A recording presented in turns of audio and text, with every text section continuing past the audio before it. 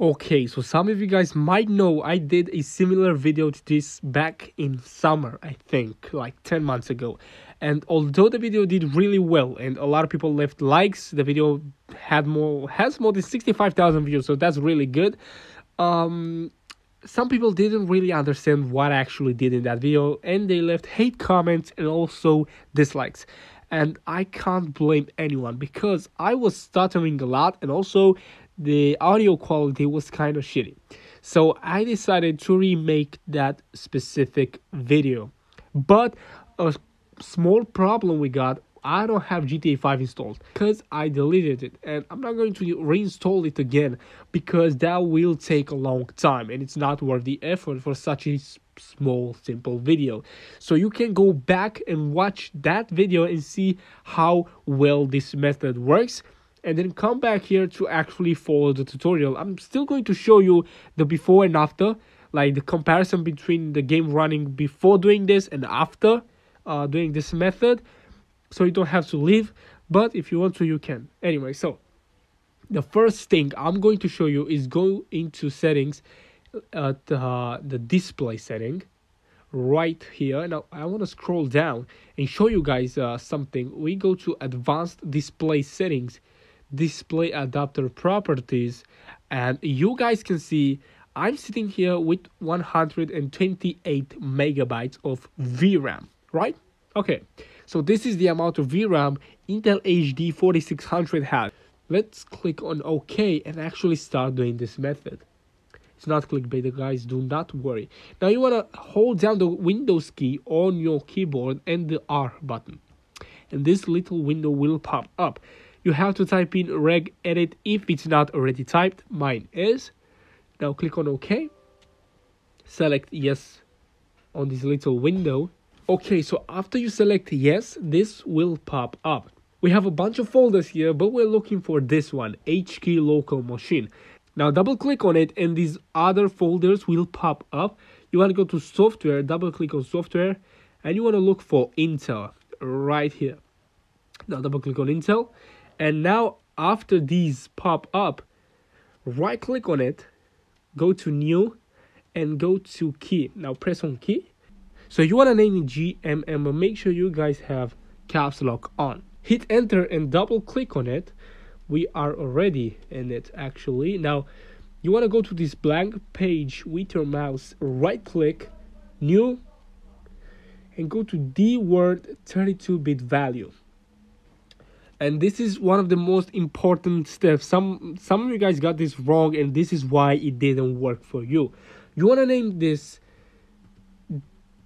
dedicated segment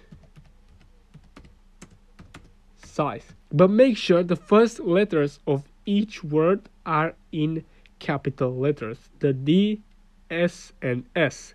That's super important. Okay, now hit enter, right click on it, modify, and this little window will pop up. Click on decimal, and you want to write here 512. And although I said in my other video you can actually go higher than this, you can't. I'm really sorry, but I don't know if this is some sort of a limitation from the Intel HD 4600 processor or whatever it is. I don't know why we can go the bigger value than this. So click on OK, and we are done. Now you want to close this window, and what you want to do right now is restart your computer, which I'm going to do right now. So you guys can see I'm not bullshitting anyone. It's actually restarting. Let's just wait for it to actually restart. I hate this part because it always takes a lot of time. Not because of the method or because of what we are doing. My laptop takes a lot of time to reboot, and I have no idea why, but I'll keep waiting.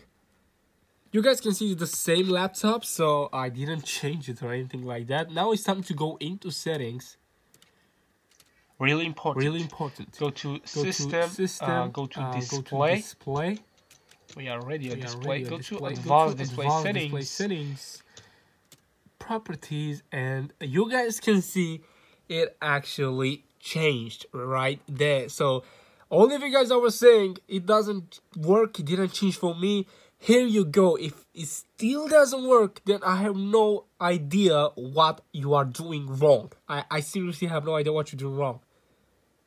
I don't know. So if it still doesn't work for you, there's something that you're doing wrong 100%. You guys can see it does work for me. It's the same Lenovo machine from before. And if any of you are wondering how to go back to change this back to 128, you can just delete the GMM folder from regedit. It's that simple, and you don't even have to restart your PC.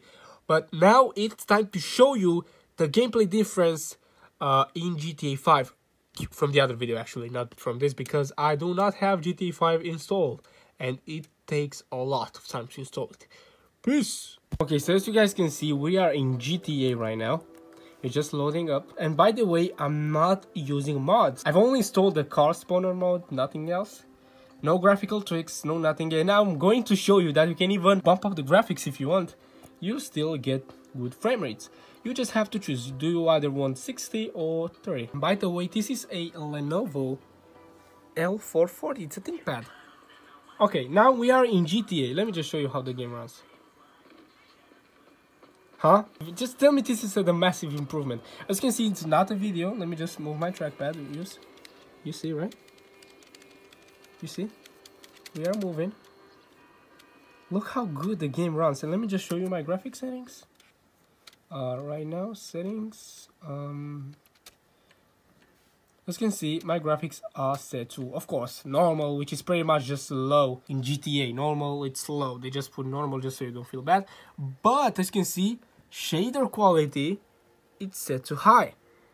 Reflection quality is set to high, which, of course, would never be possible on a freaking Intel HD laptop with integrated graphics. And also make sure you choose DirectX 10, because that will massively improve your experience. Just look at this. You see, 512 megabytes. Before it was 128. Now it's 512.